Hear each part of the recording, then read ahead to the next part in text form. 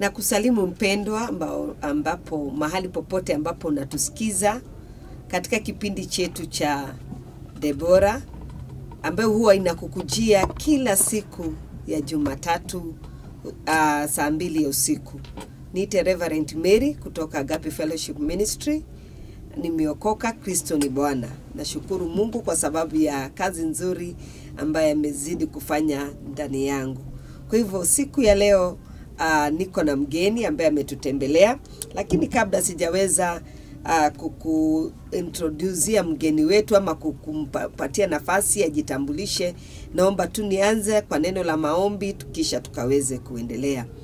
Mwokozi Mungu Baba, katika jina la Yesu tunanyenyekea mbele zako tukisema ni asante kwa sababu ya nafasi kama hii ambapo Baba umetupatia ya kuwa tunaweza keti kukuinua na kukuabudu kwa matendo mema ambao umetenda.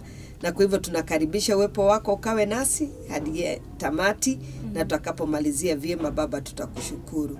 Tunatamani kushuhudia makuu yako, na ili mwingine anapotusikiza na kusikiza ushuhuda ambao tuko nao siku ya leo, wengi watajifunza jinsi ilivyo vyema kukugoja na zaidi Baba kujiachilia mbele zako. Tunakukaribisha uwe nasi katika studio yetu, na tutakapomalizia Baba tutakwambia ni asante. Katika jina la Yesu Kristo tunaomba hata na kushukuru. Amen. Amen. Kabla sijaweza kumkaribisha mgeni, tamani kusoma neno moja katika kitabu cha Yohana, inaitango Luke mtakatifu, mlango wa 22 kuanzia pale mstari wa 71. Ikasema, wakasema, basi tuna haja gani tena ya ushuhuda? Maana sisi wenyewe tumesikia maneno ya kinywa chake. Wakasema ya kwamba kuna haja gani tena ya ushuhuda? Maana tayari tumesikia kutoka katika kinywa chake. Kwa hivyo huyu ni yule ambaye alikuwa kipofu na akaweza kuona. Na basi tunaona ya kwamba wakati ule alipokuwa aliweza kuona, watu waliulizana maswali mengi. Na yule akasema, mimi ni sijui mengi but mimi najua nilikuwa kipofu lakini sasa ninaona. Kwa hivyo asubuhi ama wakati ambapo unatusikiza ya kwamba tuko na mgeni ambaye anaenda kushuhudia kama vile yule kipofu alivyoshuhudia na akawaambia watu vile Mungu amewatendea. Wale watu hawakutaka kusikia maneno mengine. Walisema ya kwamba sisi tayari tumesikia ushuhuda, kutoka kinywani chake, hatutaki mambo mengine yoyote, hatutaki maneno ya mtu mwingine, maana tayari tumesikiza kutoka kinywani chake. Kwa hivyo siku ya leo tumetembelewa na prophetess Sofia ambaye ni rafiki wa huduma yetu na pia ni mtenda kazi nasi katika huduma na kazi ya Mungu, na atawaambia tena zaidi. Kwa hivyo ninampatia nafasi hii aweze kujitambulisha, wasalimie na kisha tukaweze kusonga. Amen. Amen. Amen. Nashukuru sana mtumishi wa Mungu. Amen. Reverend Mary. Yes. Kunikaribisha katika studio. Yes. Ili nikaweze kuongea na watu. Na najua ya kwamba kupitia neno hili watu wengi wanakombolewa na watu wengi wanainuliwa. Amen. Kwa hivyo nadhani ya kwamba kwa majina wale ambao wanataka njoo, naitwa Prophetess Sofia. Nimeokoka, Kristo ni Bwana. Amen. Amekuwa mtetezi wa maisha yangu. Amen. Nimeoleka na mwanaume mmoja wa kiume. Amen. Si wa kike, na niko na watoto 3. Asante. Mengi tutaongea. Amen. Amina. Asante sana. Amen. Tunasema karibu tena zaidi. Asante. Tunapoendelea katika show yetu. Amina. Naamini ya kwamba watu wanatutazama, uko na ushuhuda mzuri mtamu ambapo wengi ambao watakuwa wanatusikiza wataweza kujifunza mambo mengi. Amina. Kwa hivyo Sofia ni nani?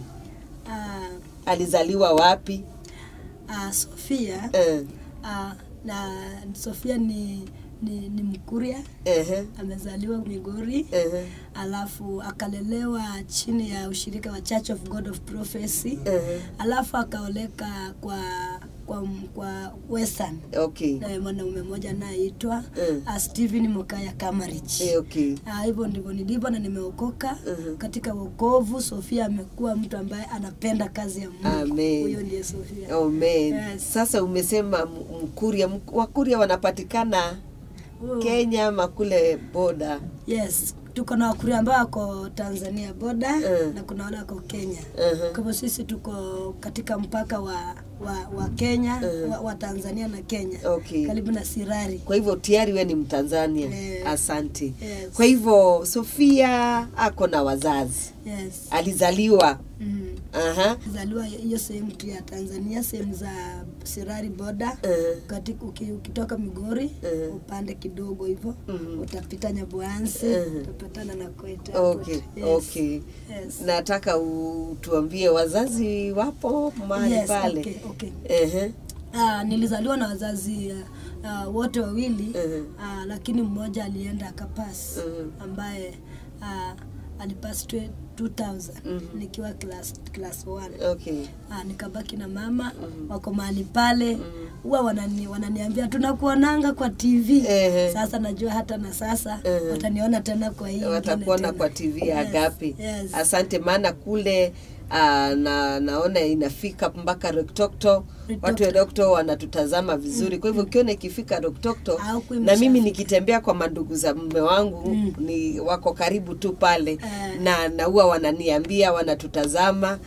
Tuko na mmoja anaitwa Mama Thiongo na kule Tanzania na wengine wengi ambao wako mahali pale huwa wanatutazama. Kwa hivyo nataka uchukue nafasi uwasalimie wazazi, ndugu zako. Cha kwanza ningependa kusalimia mandugu zangu Morris Nyagarea, Nyabakara na madada zangu. Niko na dada wengi 16. Wewe mama mmoja. Mama mmoja wasichana 16. Wote ni wasichana. Hamna kijana. Kijana sasa ni huyo, ni hao wawili wenye nimetaja. Morris Nyagarea pamoja na Nyabakara Matiko. Okay. Kuna last born sasa kanaitwa John Pwita. Kwa hivyo wasichana ni 16. Na vijana 3. Kwa hivyo mama kuna watoto 19. Yes. Huyo baba sana barikiwa. Na baba mmoja. Huyo mama amebarikiwa. Na wote na watoto wote wako wote. Madada zangu wote ni mapasta. Last born ndio ameoleka juzi, Jacqueline Mwita, na anaendelea kuona anaingia tena kwa mpango wa upasta. Kwa hivyo ningependa kuwasalimia wote nikiwaambia kwamba tuendelee kutegea Agape TV na Mungu aendelee kututenda mema. Pia ningependa kusalimia wale wananitazama wenye nimeambia ninakuja huku kanisa la Church of God ni kubwa kwenda Kibera. Najua ya kwamba watatutazama kina bishop wetu Moses Nyangi, Bishop Ofula, wote watatutazama. Okay. Na mume wako mahali alipo? Yes, huyo singemsahau. Msalimie. Napenda kumsalimia akiwa Makweni pamoja na walimu na wote na principal wao. Okay. Yes. Asante. Thank you. Kwa hivyo leo tumepatana prophetess ili ukaweze kutushuhudia. Umetuambia umelelewa pale Migori na ukajikuta ya kwamba uko Nairobi. Yes. Na ukatuambia umeolewa. Sasa uliolewa mwaka mgani? Mimi nimeoleka 2011 ikianza. Nimeoleka 2011. Tukakaa ushago mwaka mmoja, lakini kwa sababu ya changamoto 1 2 3 tukaquip kuja Nairobi. Okay.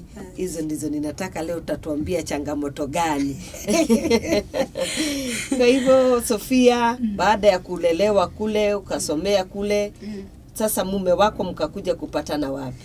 Mume wangu tukipatana na yeye alikuwa KU University. Nami nilikuwa wakati huo nikisoma bado form 4. Kwa hivyo alipomaliza na mimi nikajoin pale. Sasa hapo ndio tulipatania. Okay, KU. Yes. Mkapatana mahali pale. Yes. Sasa hapo rafiki ukaanza urafiki, tukaendelea hivyo, tukakuja kwa sasa mume wa nyumba. Huyo ni mzuri. Kwa hivyo sasa mkaoana na baada ya kuoana mkaishi nyumbani. Sasa kwa nini changamoto kama gani zilinasema zilikutoa nyumbani?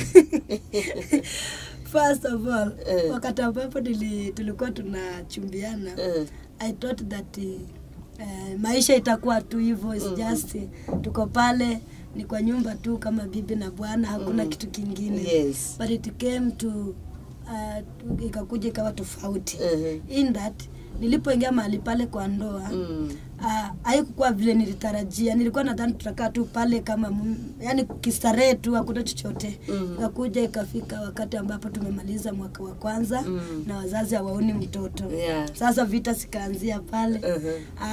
Apart from hiyo tena wakati alinioa, pia kukakuwa na vita tribalism. Ya kwamba kukaonekana kwamba ameoa aje Mkuri, ameacha Waluya. Waluya kwani hawakukua.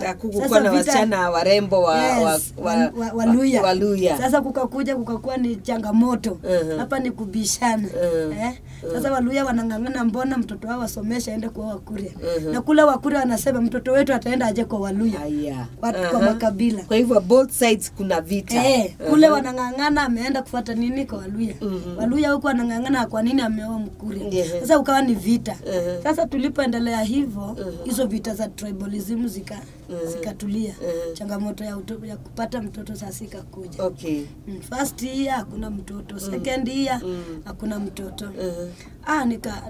Lakini labda saa zingine watu utakanga kukaa hivyo, unasema kwanza mjuane. Unajua wasichana siku hizi hawataki kupata watoto haraka. Nasema nawezaje zalia mtu na mimi simjui. Labda wako baadhi yao ambao nasema mimi sikuwa nataka mtoto katika ule nini. I think during that time hiyo kitu haikuwa, hiyo kitu imeanza juzi. Okay. Hiyo kitu mtu kusema tunapimana kwanza. Sisi hatukuwa ni kupimana. Kwanza tulikuwa tumeandika list ya watoto wenye tutapata na majina yao ready. Okay. Watoto wenye tutazaa. Kabla tuoane wanne. Tulikuwa tumepea mpaka majina vizuri vile first born ataitwa. Sasa we were married when we are ready. Ready tupate watoto. Sio kupimiana tena, acha tupimiane kwanza hewa. Wacha nimpime kwanza. Hatukukuwa kwa hiyo. Sasa tukangoja hivyo. Kukaenda mwaka wa kwanza wa pili. Mambo ikachacha sasa. Mother-in-law akasema hapa sasa kwa Waluya ikalikangi. Vita zikaanza. Sasa mother-in-law sasa ndiye anasema kuwezi kukalika. Yangu ilikuwa tofauti. Mine father-in-law ndiye alikuwa mbaya. But mother-in-law was nice. Yes. Alikuwa tu anajua wakati wa Mungu utafika. Sometimes angenikalisha niambie hata mimi nilikaa miaka 4. Nilifukuzwa na father-in-law, lakini nilivumilia mwanangu.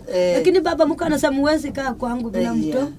Sasa kukakuja that's a different case, maana wa mama ndio wenye kelele nyingi. Kwangu ilikuwa tofauti. Kwangu ilikuwa tofauti. Father-in-law angetoka huko kuja hata afungue kwangu, atoe vitu zangu, aweke pale nje, afunga aseme eti mtu akai hapa kama ana mtoto. Atujaletewa hapa maua. Kwanza ujue wewe ni Mkuri. Ujui Waluya vile wanajipanganga. Sasa kukaonekana hapo, nina sasa na mimi nikawa na sasa kijana wake anamtazama tu akifanya vile ama alikuwa na time sasa ile kijana wake hayuko. Tunaona sasa kufunza mara ako mbali. Ni mwalimu pia. Okay. Nimebaki hapo nyumbani. Sasa ilikuwa ni vita sasa father-in-law na mke wa kijana wake. Naye na mimi Mungu alinipea roho nyingine ya rude. Nilikuwa namuuliza, sasa wewe kijana wako anigombanisha. Na wewe unanigombanisha. Si waache basi akuje tukao tugombanishe wote. Juu wote tunalala kitanda moja. Lakini na ni kweli, it's a fact. Maana sasa mko wawili, mbona wewe ndiye anakuattack? Anajuaje ama kijana yake ndiye alikuwa na shida, wewe ulikuwa sawa? Ndio saa zingine tunapenda kulaumu sana wamama. Na sio ati wamama ndio tu hawezi wanakuanga na mashida, hata mwanaume anaweza pata shida, lakini tunasema watoto upeano na Mungu. Maana kuna vile unajikuta ya kwamba kama Mungu hajasema mpate watoto, hamwezi pata, mnajikuta nyote mko sawa, lakini Mungu anawakanyangia, anasema bado mtatulia, na then we shall know later mambo vile yalivyoendelea. Kwa hivyo uliwaambia ya kwamba tukae na chini na kijana wako tugongabani, maana zote tunalala kitanda moja. Sijui tuende break kidogo, katika break ya commercial break, then we come back.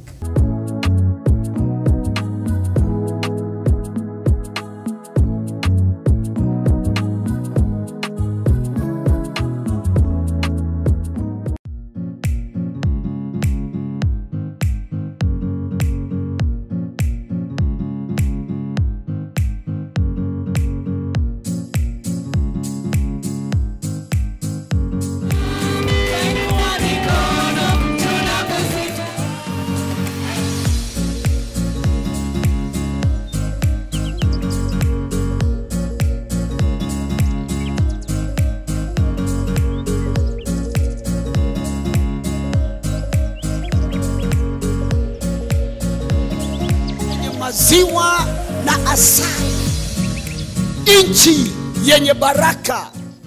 Lakini kuifika ile nchi na kutulia katika ile nchi, lazima ujiulize uko chini ya misingi migani. Na kushukuru kwa kubali kuitazama Agape Love TV, mahali ambapo unabarikiwa unapolipokea neno lake Bwana. Wenda unabarikiwa katika ujumbe zetu, unaweza piga simu ili tukaomba pamoja nawe kwa wokovu, kwa miujiza, na zaidi ya yote kwa mambo makuu kutendeka maishani mwako. Zaidi ungelipenda kuwa msaada katika hali ya kutoa sadaka zako, basi namba zetu ziko pale, zidi kusaidia. Kwa kuwa neno la Bwana nasema baraka za Mungu aziongeze huzuni, zinatajirisha. Bye bye. Endelea kukaa hapa hapa.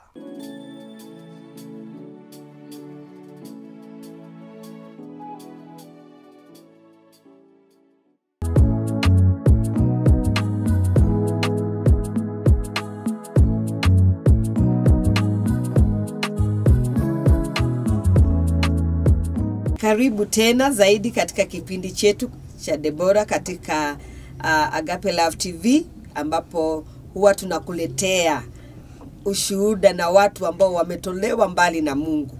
Watu ambao ni ushuhuda, unaposikiza na kuambia maisha yako hayatabaki vile. Kama wewe uko mama pale, hauna mtoto, umekaa kwa muda, ujue wewe sio wa kwanza. Tuko na prophetess Sofia katika nyumba yetu ya studio ya Agape, anatushuhudia yale ambao ameyapitia. Kwa hivyo sibanduke, tusikize yale yaliyotokelezea baadaye. Kwa hivyo Sofia, umetupatia ushuhuda, ukasema ya kwamba atuliambia baba mkwe tunalala kitanda moja, mgoje mkijana wako utugombanishe tukiwa na yeye. Sasa kutoka hapo kukaendaje? Sasa wakati aliniambia hivyo, nikamwambia ngoje kijana wake. Aliniambia basi hautangoja kijana wetu ukiwa kwa hiyo nyumba yake. Akaenda akachukua mattress, kila kitu, akaenda akapeleka kwao nyumba yao, akafunga nyumba. Sasa akaniambia nguo zako ndio hizo, enda kwenda kwenu. Mimi nikapigia mzee, nikamwambia baba yako ameniambia nitoke. As you know, Koreans si wale watu wa kusukumwa hivyo hivyo hivyo. Mimi vile alitoa nguo zangu akapeleka huko kwao. Mimi nilifika wakati wa kulala. Na mimi nikaenda nikajibanza kwa kitanda, nikakaa hapo, nikamwambia tunalala hapa wote. Haya, kwa kitanda ya baba na mama. Ndio, sasa kama hataki nilale kwangu. Andi akaenda kanifungulia nyumba. Hata wewe uko mchache. Wakuria si wale kupikwa wa hivi. Huwezi mpika hivyo vile unafikiria. Akishaamua ni go. Kwanza wa Tanzania akiamua ni kwenda. Wewe mtu hapo hata kufia hapo. So I decided, nikasema the best solution because my husband ameniambia nikimwacha anaweza jifanyia kitu chochote. Mimi naye nikaenda na umanga. Nikamwambia tunalala kwa hiki kitanda yenu hapa. Kwa sababu mmekataa nilala na kijana wewe. Ndio wakaenda kanifungulia nyumba, akangoja kijana. Immediately alikuja tukakuiti kuja Nairobi. Okay. So vile tulifika. Na kwa kweli huyo mwanaume alikuwa anakupenda. Kama wengine waje kuambia mimi sitaki laana ya wazazi, wewe toroka enda. Kwa maana sasa wazazi ndio kusema. Yali nipenda. Nipenda na ile ndio maana nimekuambia tuko tuna test. Sometimes hata ningefika mahali nilie, nimwambia wewe si utafute mwingine, mimi niende kwetu. Akakataa. Tukakuiti kuja Nairobi na yeye. We came in Nairobi 2012. Tukakaa hapa mbele kutransform hapo. tukaishiishi hapo kidogo, vita ni hivyo tu bado hujafanikiwa. Na sasa hii hali katika hii harakati ya kugojea watoto, umeniambia ulikuwa KU, ulikuwa unasomea walimu. Sasa hizo hali ya kukaa bila mtoto, ili kuna ile kazi ulikuwa unajipatia ama ulikuwa tu housewife? No, nilikuwa nafunza huo wakati nilikuwa hapa hivi. Nilikuwa Nairobi, nilikuwa nafunza St. Stephen. Nilikuwa nafunza St. Stephen. Alafu St. Stephen uko Ruben mali Agape. Yes. Okay. Nilikuwa nafunza hapo St. Stephen. Then 2012 nikafunza hapo 2013. Tukafungua Bright Star sasa. Hiyo yetu sasa. Okay. Kwa hivyo tunaongea na Sophia. She's not only a prophetess but she's also a director of Bright Star Academy. Kwa hivyo tumebarikiwa kuwa naye mama. Kwa hivyo hizo miaka kwa hivyo katika ile hali nini ya kufanya kazi, sasa mkafungua shule yenu. Tukafungua shule, hapo ndipo hiyo ni 2013. Tukapata pesa sasa, pesa zikaingia. Tukasema wacha tuende tupime, tujue what might be the problem. Tukaenda Kenyatta. Nipoenda Kenyatta akasema my womb cannot carry a baby, iko weak. Tukaenda sehemu za Ruiru, kuna hospitali iko hapo kubwa nzuri. Tukaambiwa ya kwamba daktari akatuambia ovari zangu siko na matatizo, zimeoza. Yes. Na bado natembea. Hiyo nikashangaa. Sasa tukitoka hapo nauliza mzee wangu ananiuliza utakuwa aje? Ovari zimeoza, sijui mayai imeoza. Na uko mzima. Na wakati wako wangu ninaenda kawaida. Sasa tukaa tunasema hapana, hizi ni vitu za madaktari. Wote hasa chenye kitusaidia zaidi prayers na wokovu. Ingekuwa si wokovu, kila mtu angeshika njia za. Hasa mume wangu namshukuru sana. Maana wakati hata walisema mara ya kwanza eti ovaries zimeoza, aliniuliza mimi tumesoma. Ovary uwezo ovulate kama ovari zako zimeoza, kama mayai zimeoza, hiyo nini haiwezi tena, utakuwa wewe ni mfu. Utakuwa mfu. Akasema hizo zote cancel wewe, toa kwa mawazo. Kila wakati angekaa na mimi ananiambia toa hizo kwa mawazo. Huo sasa ni mwaka wa 3. Wa 4 ndio huo. Simu zinapigwa kutoka nyumbani. Akiona simu inapigwa anakuja karibu na mimi. Akisikia ni mambo na mtoto anaulizia, anachukua na anazima na ana block huyo mtu. Kabisa. Ndio anashindwa kama mimi simuulizi maswali na mimi mwenyewe ninataka mtoto. Mbona ule mwingine watatu akuje kuingililia? Hapa tunafaa tuzungumzie hata wale wazee ambao wana advisiwa na wake na watu wa mama mkwe na relatives tupa huyo mama, na wakati alipokuwa na kutafuta hakuwa na watoto tena hakwenda kuwa consult ama niowe Sophia. Walikuta watu wawili ambao wanapenda. Kwa hivyo acheni kuingililia manyumba za wenyewe. Condition ile mambo ni yako.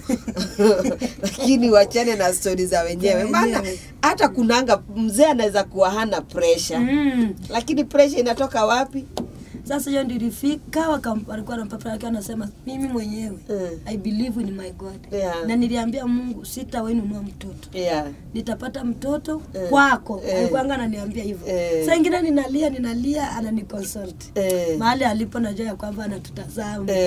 Nimwambia ninakuja hapa. Namshukuru sana. By the way, ingekuwa ni wanaume wengine kama hawa kisasa. Angekuwa ni hawa wanawake 6. Wale wa kutest. Kama we test I see whether the connection is working. Maana hata mumeenda hospitali both of you mkapimwa. Wewe mwenyewe ndio umepatikana. Mimi na shida. Wanaongea maneno ya ovaries, mara uterus. Jua hata uko sasa anasema hakuna mwanaume tasa. Na kweli madaktari hapo walikuwa wanasema ukweli, hata kwa Biblia hakuna mwanamume alitajwa tasa. Ni wanawake tu. Kwa hivyo mimi nilikuwa najihurumia tu, lakini he stood with me. Pamoja na maneno mpaka mtu anachoma fair kutoka ushago. Mzee wangu anawadanganya, sasa hivi naona tumbo imeanza kufurafura, kumbe ni kunaona. Mtu anachoma fair kutoka ushago tili mpaka Nairobi. Anakuja anakaa nampikia kinipima, wakitoka kimsilikisa namwambia huyu hakuna kitu. Anakudanganya ni tumbo amefurisa hapo. So wakati mwingine ni vizuri tukiwa kama couples uelewe mtu wako. Kama uliamua kumchukua umuelewa. I really thank my husband. Maana hakuna mtu anapendanga uwezi panga uolewe after na ukose watoto. Kwa hivyo hiyo tunasema inakuanga, na kuna mambo ambao huwa yanakuwa Mungu anataka uwe na patience na kama sasa ushuhuda kama huu watu watasikia kutoka kinywani chako.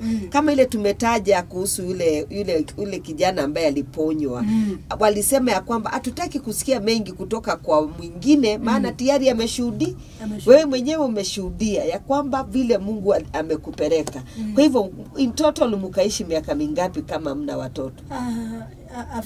After hizo vitu zote tulikuja tukaamua baada nimetumia madawa za kienyeji, madawa za hospitali. Kwanza acha nikuambie kitu kingine, mama mwingine hapo anauzanga madawa. Imagine akawa mimi siko najua kidonge cha family. Akaniambia ukuna kuja hii kidonge every month ni ngiri moja kidonge moja. Kumbe ni kidonge kile cha family. Sasa nilikuja pale nimejifungua nikakuja kwenda kuchukua hiyo kidonge ya family nikakuta ni yeye alikuwa ananipenda kule. Watu ni wachawi dunia. Watu ni wachawi. Yaani wewe unamwambia wewe una watoto na baada kidonge ya family ili alafu anaambia mzee wangu huyu mwanamke hatazaa. Tafuta kuna rafiki yangu ako na mtoto anazaanga mapacha. Sasa ananipea family niendelee kukaa atafutie mzee wangu bibi. Maana wewe una ufahamu. Aki watu si ni wanyama. Damu yako na vituko sana. Guy, sasa wewe ujue you are very innocent. Kasichana kanyumbani kametoka. Sasa wewe umeambiwa utatengenezwa na huyo mama. Kumbe naye anakupea dawa ya family planning. Ananipea dawa family. Huku kando anaita mzangu kando anamwambia huyu msichana hatazaa. Niko na rafiki yako na wasichana wanazaanga mapacha. Unaweza achana na huyu amu wachukua kwa wewe. Mzangu anamwambia nimeokoka mimi. Siwezi chukua msichana mwingine. Ndio ndio tuliachana na huyo mama. Kwa hivyo hiyo miaka bado kazidi na baada ya kuchoka tuliamua tukasema we sat down. Tukaambia mzangu akaniambia sasa tuko na pesa. Hatuwezi tunaweza tukanunua mtoto. Lakini hatuwezi nunua. Maana Mungu alisema in the book of Deuteronomy chapter number 28 tulikaisoma number 1 up to 14 ya kwamba Mungu atabariki tumbo zetu. Yes. Hatuta lack kama tutaenenda kulingana na amri zake. Tukashika hilo neno na tukakaa sasa tukasema mimi nikaamua nikamwambia nimekunywa madawa imetosha. Nimetumia vidonge imetosha. Sasa nataka nikae hivyo. After 7 years. After 7 years. Na hapa maana mimi najua wewe ni mwimbaji. Nyimbo zako ulianza kuimba lini? Nyimbo zangu after sasa ni kabla nioleke. I started my ministry before I was married. Nilianza kuhudumu nikiwa class 3. Nikiwa mtoto mdogo sana. Ndio nilitangulia kuambia nimelelewa na Reverend Nyangi. Alianza kunilea nikiwa grade 3. Mdogo. Huduma kuhubiri nilianza kuhubiri nikiwa grade 3. Yes. So hapo ndio nilianzia ikawa ni kuhubiri hivyo mwalimu wa Sunday school nikaingia kwa uimbaji. Mume wangu amenipata tu nikiimba. Yes. Kwa hivyo uko na nyimbo zako. Uko na kanda kama ngapi? Sasa nilikuwa ninamalizia volume 1 nimeimaliza sasa ndio nataka niingie volume 2. Amen. Yes. Kwa hivyo ile hata ukipitia mangumu ulikuwa bado kuna wimbo ambao ulitunga, kuna wakati ulitunga ile hizo nyakati. Niliimba wimbo mwingine mzuri hapo inasema mateso yangu yamezidi Bwana. Wakati wa mapito. Hebu imba kidogo. Acha nikuimbe. Mateso yangu yamezidi Bwana. Mateso yangu yamezidi Bwana. Fanya hima nisaidie Bwana. Fanya hima nisaidie Bwana. Mateso yangu unarudia hivyo. Alafu inasema kwamba niliyokula nao leo hii wananilenga, niliyosaidia wanena uongo kwangu. Fanya hima nisaidie Bwana. Fanya hima nisaidie Bwana. Yani wale nilikuwa marafiki zangu nikiwasaidia hata tukiwa pale shuleni. Sasa hii wananena uongo kwangu. Wengine wakati unapitia changamoto. Wengine wanasema alikuwa anatoa mamimba. Wengine wanasema labda kama huyu msichana alikuwa na wanaume, alikuwa sijui na nini, wakanena yote. Nikamwambia Mungu, fanya himo nisaidie. Usimame na mimi. Maana wale niliowasaidia hata wakati huo, sasa hii wamenigeuka. Yes. Kweli. Yes. Saa zile uko na shida, watu wanakugeuka na wanaanza kuongea uongo wako. Matope. Na hata uko innocent. Kwa hivyo kazidi na mbele na kuimba. Nikaendelea tu hivyo. Nikaimba, nikakuja nikatoa hiyo wimbo, nikakuja nikatoa matendo yako yatakuhukumu. Matendo yako yatakuhukumu kile unatenda. Baada sasa nimesha. Wewe pia unaimbaje? Matendo yako. Inasema matendo yako yatakuhukumu. Matendo yako yatakuhukumu. Jiandae yatakuhukumu. Alafu stanza tu hapo inasema ya kwamba leo kanisani, kesho uko kwa waganga. Leo kanisani, kesho uko kwa ulevi. Leo kanisani, kesho uko kwa ukahaba. Matendo yako ndio yataka kuhukumu. Amen. Amen. At least ulikuwa na alafu Mungu. Kuna yenye nimeimba sasa baada nimejifunga. Ngoja, hiyo sasa tutasikia. Kwa hivyo utarudi upate watoto. Kwa hivyo tunaenda commercial break kidogo, kisha atatuambia baada ya miaka 7, je, Mungu alimtembelea ama kuliendaje? Twende commercial break, then we come back.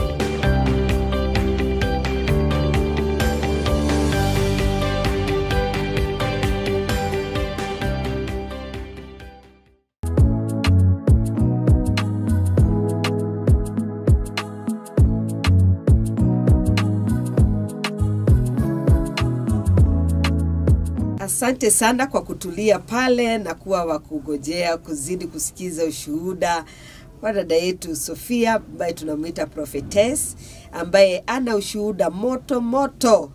Sijawahi sikia hii ya kwamba mtu anaweza fukuzwa na baba mkwe na anamtolea vitu kwa nyumba na yeye haendi, maana kwa kweli anapenda huyo kijana.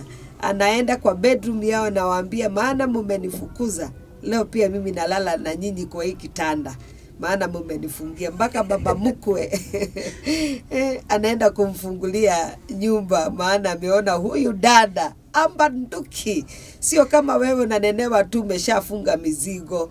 Umeona? Maana mume wake alikuwa amemwambia, ukijaribu niache mimi nitajifanya mambo. Kwa nini utake mume wako ajue kwa sababu ya wazazi? Yeye hajakuacha, bado amesimama pamoja na wewe, lakini because of the insult of the parents unasema ya kwamba wewe baki ukijua wazazi wako wameniingililia sana. They did a very wise thing. Walishift, wakahama mahali pale ili wakaweze kuendelea mbele na maisha yao. Kwa hivyo wakarudi Nairobi. Tumesikia vile wameendelea mpaka akona nyimbo zake. Maana I believe kila mateso ambayo unayoyapitia yako na ushuhuda, yako na behind there is a testimony Mungu anatengeneza. Kwa hivyo Sofia, tukasikia ukaendelea mbele na kugojea Mungu. Hata wametoka nyumbani, wamekuangalia, wameona hakuna kitu, huyu ni kunaona tu kukula vitu za kijana wetu na tuletee mtoto. Yes. Baada ya hapo ilikuja kakaa tu. Sasa mimi sijawahi jua mtu vile ako mjamzito, sijawahi elewa. Sasa mimi nilikuwa nasikia tu uzito mwili nini, lakini kazi nachapa tu. In short, when God decide to bless somebody, anakubariki double. Amen. Amen. Kwa hivyo nikaanza kusikia hali si ya mwezi wa kwanza wa pili. Sasa mimi juu sasa siongei na mtu, sina rafiki. Kwa plot kila mtu hata nikisonga nywele vizuri wanaingia wakicheka wakipigana mikono eti wanaume angaliange nywele si amzarie, ikabidi ninyoe.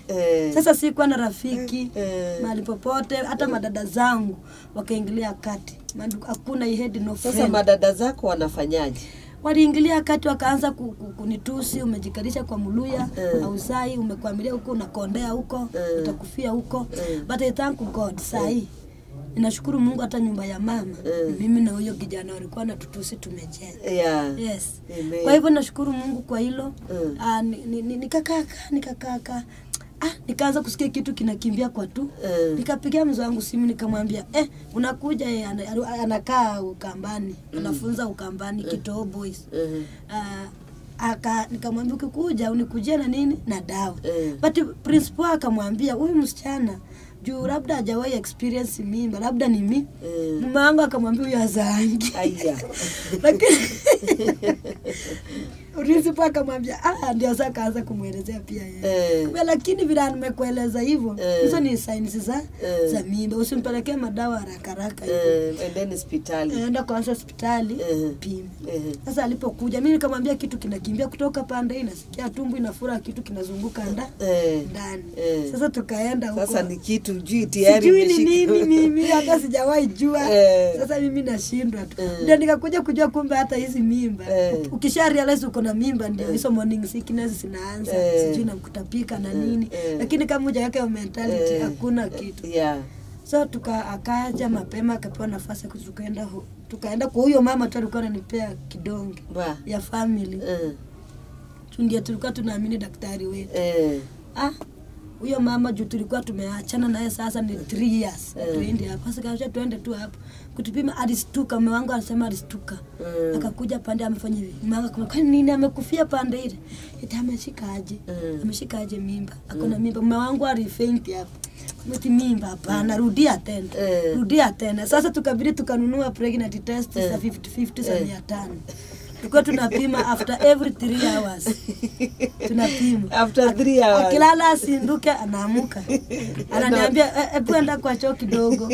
Ususuri hata kama ususu tunapima zinachora 2. Akafurahia. Haleluya, matendo ya Bwana. Nilisikia hata siamini. Sasa vile nimeanza hivyo ndo kutapiki kaanzia hapo tu. Ndio nikaanzia hapo sasa nikajua kuna niko na mimba. But then Miss did not settle. Sema hapana sio hiyo. Hawezi kuwa. Ananipiga vita hata mapasta wenzangu. Hawezi kuwa mpaka wanatuma washirika mwende mhakikishe mmeshika hiyo tumbo. Sasa mimi nikawa ikakuwa na Mungu na akaifanya aje. Ikakuwa kubwa, alikuwa nafikiri nitazaa watoto wawili ama watatu. Na ni mmoja tu kunono. So that's how it was. Amen. Nikapata first born 2017 mwezi wa 4. Nikanyonyesha miezi 3 ingine. That is what God does. Nikaachana na yule hata hajatambaa mimba ndio hiyo ingine. Mungu kudhihirisha watu ya kwamba hii mimba. Wasiseme nilinunua. Mimi niliambia hata madaktari msiniweke familia yoyote ama chochote. Nataka Mungu approve kama ni ukweli ni hali nipe. Nikamnyonyesha miezi 3. Mimi testing microphone 1 2 ingine. Sasa hivyo ndivyo kulikuwa. Amen. Sasa ukajikuta uko na watoto wawili kwa mwaka mmoja. Nikashukuru Mungu. Amen. Nikakuja tena akanistopisha kidogo tena. Kidogo tu sasa tena niko na mwingine. Sasa huyu ako na miaka 2. Mungu anakupeleka vizuri. Yule mama ambaye alikuwa ameambiwa hawezi zaa, umekaa miaka 7. Sasa kule nyumbani mama mko anasemaje? Sasa wananiita mwanangu. Wanafurahia. Sasa saa zingine watu nakaa hapo anaanza kujokia baba. Sasa unaona ungefukuza msichana wa mtoto vile tuko smart. Ulikuwa unamfukuza baba anasema wewe wacha. Ni shetani. So you see when you persevere temptations, tunapeanga Mungu tukufu. Tunarudisha shetani chini kabisa. Kabisa. Kwa hivyo sasa uko namba 3. Sasa niko namba 3. Mungu amenibariki, amenibariki na kanisa, amenibariki na shule, amenibariki na mume. Amen. Sasa utaenda 19 kama mama. Sasa mimi nitachangamka, nione kama nitafikisha 6. 6 hapo hivyo. Ndio ni at least. Ama 7. Ni baraka maana mali iko. Kama mzee ako na mali. Na mimi niko sawa. Na mimi nasemanga hakuna mtoto ambaye hakuji na sahani yake. Kila mtoto akizaliwa sahani yake Mungu ana provide. Na pia nataka niambie watu pale nje ya kwamba wakati Mungu amekufungua kukubariki, as he said in the book of Joel chapter number 2, ya kwamba he will restore. Amen. When you read in the book of Job chapter number 42, yes, the Lord restored to Job more than he alikuwa baada ya majaribu. Alirestore. Wakati Mungu ameamua kurestore, usilimit. Yes. Usikimbia tena kwenda family unazuia. Waachilia. Amen. At least ndio watu wajue Mungu yuko. Hata ushagosa heshima inatembea, wale wote walikuwa wananifukuza. Mtu ulikuwa unaenda kwake anakufukuza. Labda anaona umeenda kutafuta bwanake akupe mtoto. Wanakuchukua na kudharau. Sasa hivi walirudi ni marafiki. Ni marafiki. Lakini nawaangalilia kwa umbali, maana nilisikia hata rafiki akikuja amevaa patipati. Bado unajua bado hiyo ni adui. Si ndio? Kwa hivyo sasa mama wa madada zako kule wakakubali. Sasa kwa kweli huyo dada yetu amebarikiwa. Sasa hii wananiita mtumishi. Wacha ile alikuwa anasema na Mungu anashinda akili. Sometimes watu tukue tunaangalia ukweli. Sasa ile mtu anapitia, consult her, consult him. Maana hujui kesho yake. Wala alikuwa wananilaumu, wanasema sijui nini. Sasa hii wanasema kumbe kuna Mungu. Inamaanisha wakati ambapo utavumilia, wala ambao walikuwa wamepoteza matumaini, wala ambao hakuwa wanakutia moyo, na wala ambao tunaona mtu anapitia, mtumtie moyo. Let us not gossip him, tusimwangalie mabaya. Haujui kesho yake itakuwa aje. Na maana kesho akibarikiwa utaibika. Utaibika kumapproach. There even my friends ambao hadi saa hii wanaibika kukutana na mimi. Amen. Lakini anaona tu hata kwa anakutana umeenda ushago. Unamwambia kani kangu akitikanga anageuka hivi anasema hawezi kuongelesha, hataki ueleze zaidi. Juu ya yale mambo alikuwa mabaya. Yes. Sasa hiyo ni ushuhuda mzuri. Na kwa kweli Mungu anatenda. Kwa hiyo miaka ambayo umekaa, kuna mama ambaye anatutazama. Nataka uangalie katika kamera hii. Alafu utake ku-encourage hiyo mama ambaye amekosa matumaini, labda amekaa miaka 2, 3. Wengine hata wamekaa miaka 10. Nataka tu mnenee maneno ambayo ni ya kumpatia matumaini, maana unajua mimi sijawahi kuwa mahali pale, lakini wewe umekuwa mahali pale. Nataka uangalie kamera hii uweze kuongelesha huyo. Kwa hivyo mimi kitu ambacho ningependa kukuambia wewe mtazamaji ambao unanisikiliza siku ya leo na umesikia ushuhuda wangu. Kama uko pale umevunjika moyo, kuna watu wamekuvunja moyo. Labda kuna wale wanaume pia hawaelewi. Mume wako labda anakuvunja moyo, majirani wamekuvunja moyo. Ningependa kukuambia kwamba uvumilie katika Bwana. Usikimbie huku na huku. Unaona hata sisi tulizunguka wakati tulisettle tukamtegemea Mungu. Hapo ndipo aliweza kufanya nini? Kututendea muujiza. Kwa hivyo wewe mtegemee Mungu peke yake. Wanadamu atakuambia mambo, kila mtu atakwambia lake. Huyu atakwambia lile, watakuvunja moyo, watakuaibisha, watakutenga hata kwa vikao zingine, watakusungumuza vibaya vile wanaweza. Lakini wewe uwe na kitu kimoja tu. Kwako Mungu nimeliweka tumaini langu. Na hakika hakuna mwingine ambaye nitamtegemea ila ni wewe peke yako. Na huyu Mungu aliyemkumbuka Ana, Mungu aliyemkumbuka Sofia, Mungu ambaye anakumbuka na wengi, atakukumbuka siku moja. Utaitwa mama ya mtu. Amen. Huo ni ushuhuda mzuri. Na wewe msichana ambao bado uko mahali pale, mngojee Mungu. Umesikia pia Sofia alimngojea Mungu na zaidi Mungu akampatia baraka. Na kwa hivyo tunaamini ya kwamba Mungu wetu sio dhalimu. Hakuna majaribu ambayo najaribiwa nayo hayakujaribiwa mwingine na akaweza kuyashinda. Kwa hivyo na akakosa kuyashinda. Kwa hivyo hata wewe yale ambayo unayoyapitia, Mungu anajua kwa sababu gani ambayo unayapitia yale. Kwa hivyo ni vizuri utulie kwa Mungu na ujue ya kwamba Mungu mwenyewe anakuja. Unaweza kuwa sio mtoto umekosa, lakini kuna jambo ambalo unalolipitia. Watu wamekuongea, usikufe moyo, maana sio utasa, sio tu wa kukosa mtoto.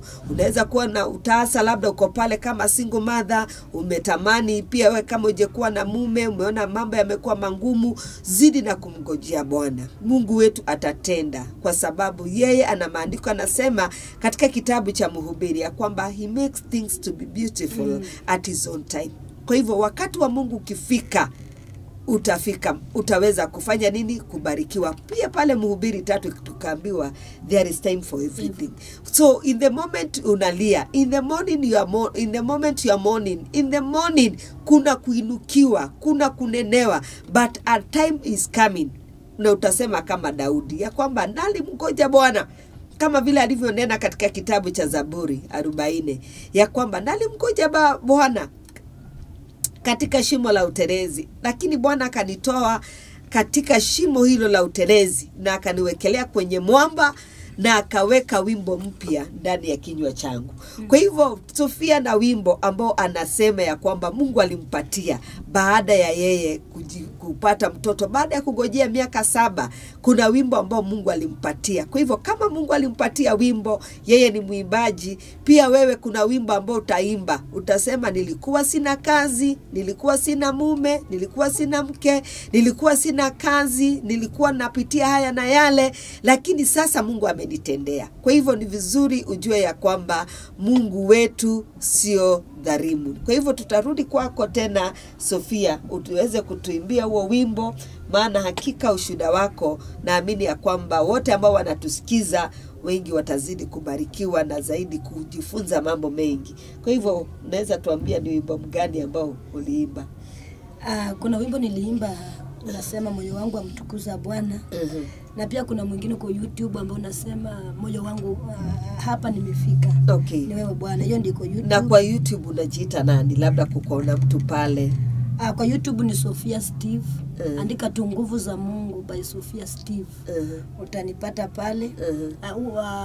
Utapata nyimbo zangu pale. Yes. Na utaweza kubarikiwa. Kwa hizi za latest sijaziweka kwa YouTube. Okay. YouTube ni nyimbo 3 tu ziko huko. Okay. Yes, kuna nguvu za Mungu, kuna matendo yako, na kuna mateso yangu. Okay. Hizo ndizo ziko YouTube. Okay. Lakini zote zinamtukuza Mungu. YouTube ni moja niliimba ambayo inatukuza Mungu wangu amenitendea. Hii inasema hapa nimefika. Ni nguvu zako Mungu. Amen. Yes. Yeah. Na hii ya mwisho inasema moyo wangu akutukuza Bwana. Sijui kama nitaimba au imba tu tusikie matendo ya Mungu. Baada ya miaka 7 Mungu anakukumbuka. Anafungua chapter nyingine very soon. Nitawaletea mama mwingine pia ambaye aliishi miaka mingi. Hapa nimefika Baba, ni nguvu zako. Nimefika Baba, nimetoka mbali, nimefika hapa Baba, ni nguvu zako. Nimefika Baba, ni nguvu zako.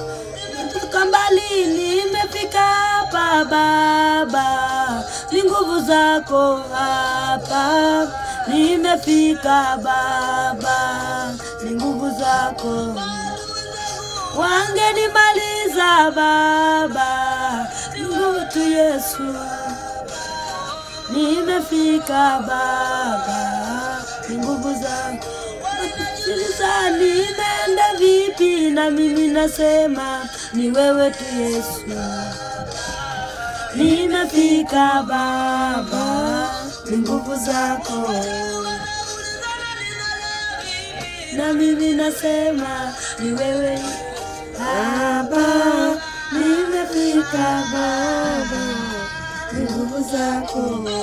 Amen, amen, amen. Hakika naamini ya kwamba pia wewe utaungana pamoja na Sofia na utasema ya kwamba hapo nimefika ni kwa ajili ya nguvu zako. Kwa hivyo naweza nenda maneno ya mwisho tukifunga. Amen. Amen. Mimi neno la mwisho ambazo ningependa kusema, tuendelee kutegea, tuendelee kuangalia hii TV yetu ya Agape TV, maana inaelimisha na inakusanya wengi na inasambaza neno la Bwana, neno la kweli. Amen. Na ni TV ambayo imewekwa kwa ajili ya kusaidia wengi na kwa ajili ya kunorish watu wengi. Amen. Kwa hivyo tuendelee kuangalia na tuendelee kuvumilia kwa kila jambo tunalolifanya. Amen. Amen. Nataka upatiane namba zako, labda kuna mtu anaweza taka encourage kukupigia simu, wape namba yako. Namba yangu ya simu ni 0700268946. 0700268946. Ukinitaka ninapatikana pale kwa Njenga, Embakasi kwa Njenga. Embakasi kwa Njenga. Yes. Amen. So Mungu wetu awabariki na watende mema. Tunane kwa muda mwingine kwa sababu yake Mwenyezi Mungu. Amen. Barikiwe. Shalom.